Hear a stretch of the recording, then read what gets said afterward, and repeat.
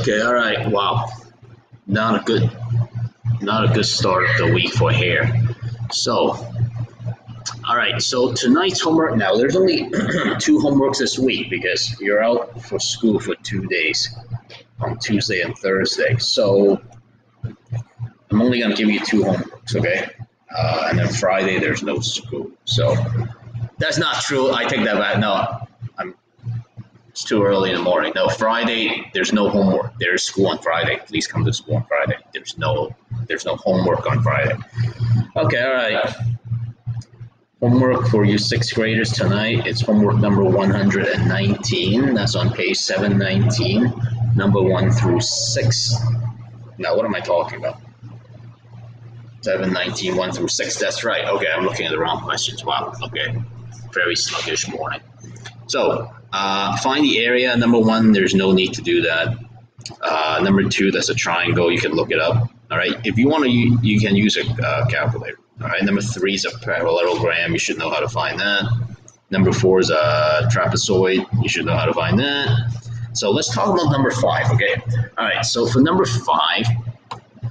Now, looking at the shaded area, it's not any sort of regular shape. So, okay, all right. So let's now. So it's a shaded area problem. So here's what I'm gonna do. Let's see if I can draw it out. So don't mind the noise. I have 3 students in the room right now. So now I'm gonna do a very rough sketch. See, they're laughing uncontrollably. So now, let's see how far. So that's 3. So let me use a dotted figure. So this is 1, and this is 1. That's a given. So the only thing that this could be is a 1. Okay, that's 8. What else? So this is 4.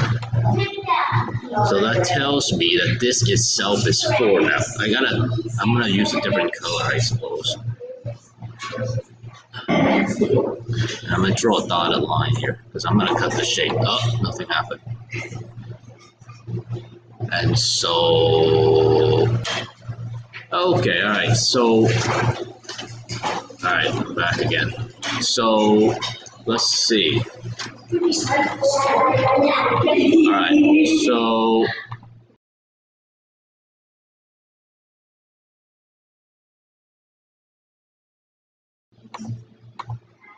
I'm gonna cut it like this. I think that will work because this is 3 by 4.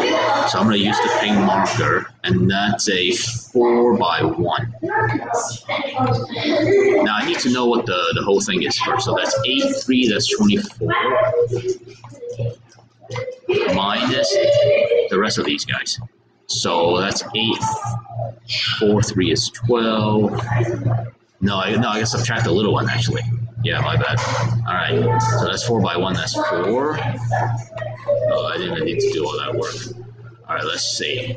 4 times 1 is 4. So yep, 20. Okay. All right, and that's that. All right, thanks for watching, and have a good one.